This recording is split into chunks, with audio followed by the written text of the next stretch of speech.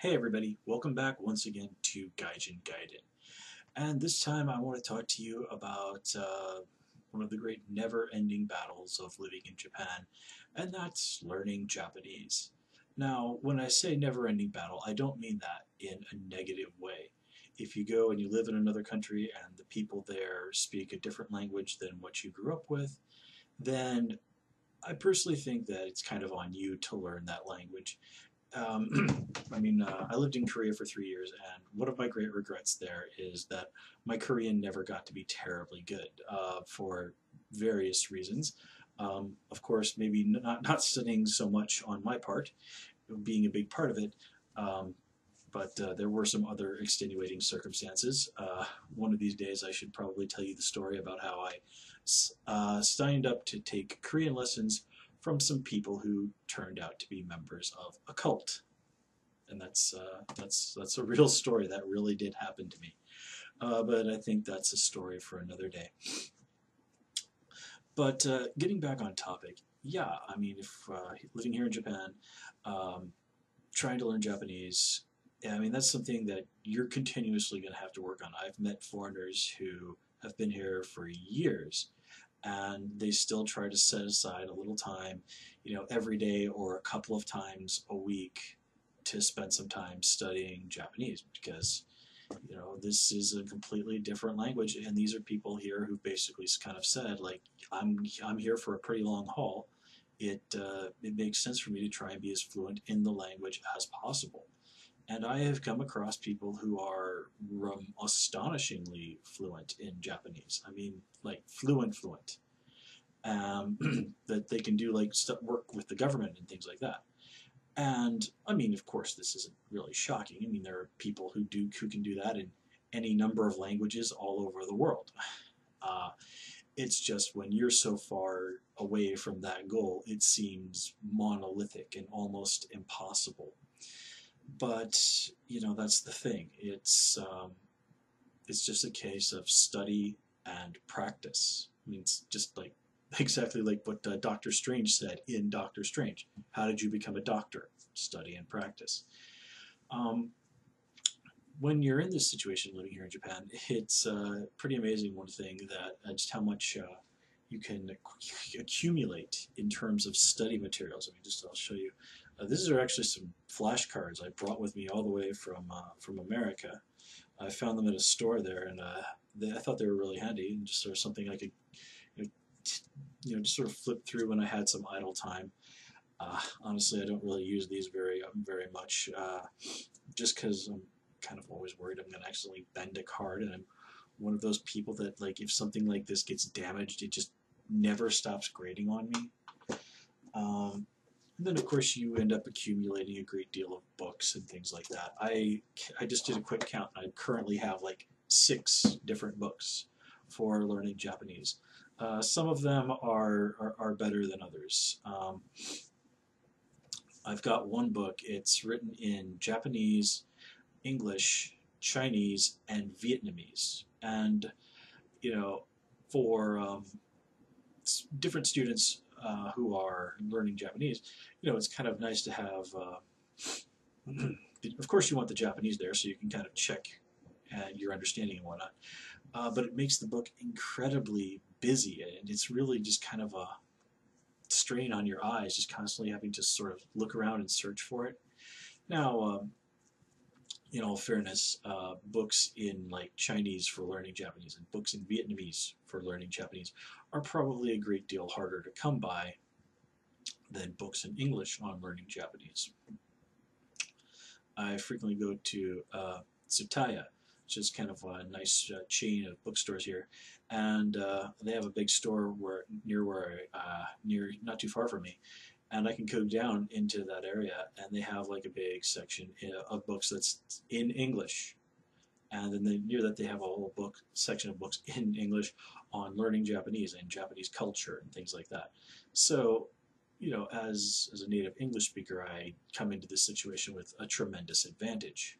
But one of the traps with this sort of thing, and it's been observed by people, by language students all over the world, is that, well, this stuff is all great it's very easy to sort of fall into the old trap of like, well, of thinking that, oh yeah, well, me buying, study material, that's almost as good as studying, or going through books with ye old highlighter. Well, that's the same as studying. And well, it's true. Doing these things can help you study. It's not really quite the same thing as sitting down, going through, and really pounding that stuff in your head. I mean, running a marker over something is significantly easier than writing that kanji you're trying to master 20 or 30 times to really pound it into your head. Now, I can't sit here and proclaim to be some great pious example of studying Japanese vigilantly, because I'm certainly not. Um, I have done more than my fair share of slacking, but with the new year approaching, and as we often do at this time of year, been reflecting and just sort of once again promising myself that I'm going to be more diligent about this. And I am slightly optimistic that I'll be able to do a better job of it, because this is something that I've been steadily working on, slowly but surely, studying more regularly for some time now. And I have made some small degree of progress. I'm able to do at least something every day, even if it's not for the hugest amount of time, which, if your goal is fluency, is probably not the best method. But again, a little studying is better than no studying, and every little bit helps. And I've recently decided that instead of thinking like, okay, I'm going to study for like 45 minutes every day as a goal, which probably is perhaps a little bit unrealistic,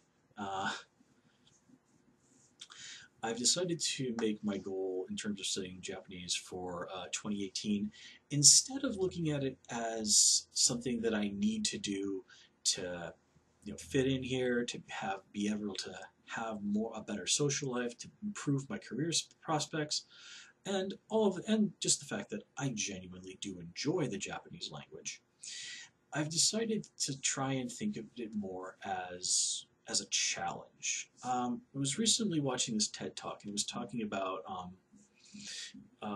like the health of women dealing with children with like serious chronic illnesses, and the toll that being the moms of kids like that takes on these women's health.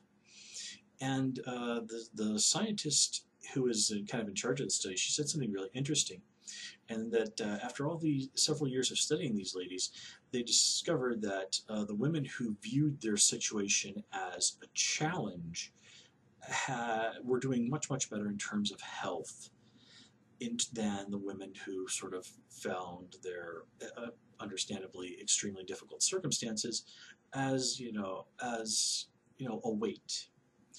And even if it is something that I do enjoy, and even if it is something that I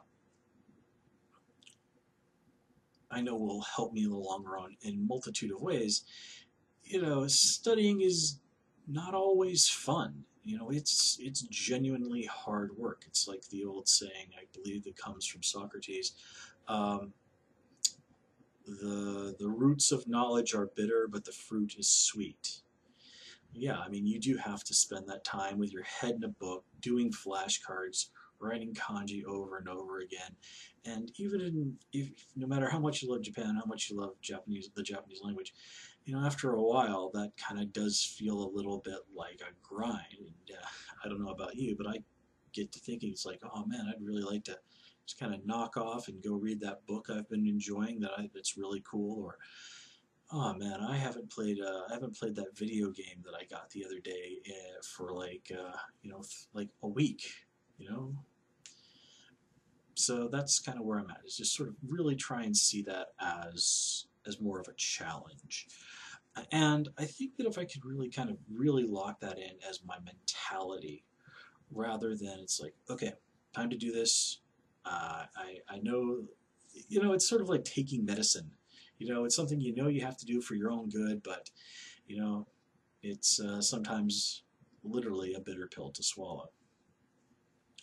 So I suppose that would be my advice to you when it comes to studying Japanese is do try to get yourself into that mentality that thinking of it as a challenge, of thinking of it as a game, and hopefully that will sort of take a little bitterness out of what is unquestionably a difficult and not always fun undertaking. But if, as I said, you're looking to stay here for the long haul, and I just keep hearing news from back in the U.S. that makes me think that I'm not going to be going back there anytime soon. Uh, and this, I think, is something that is a good way to go. So, with that said, guys, I'm going to call it here. As always, please comment, rate, and subscribe. Of course, you can join me on Twitter at Gaijin Guided and also join me on Tumblr at Gaijin Guided. Until next time, take care and have a good one.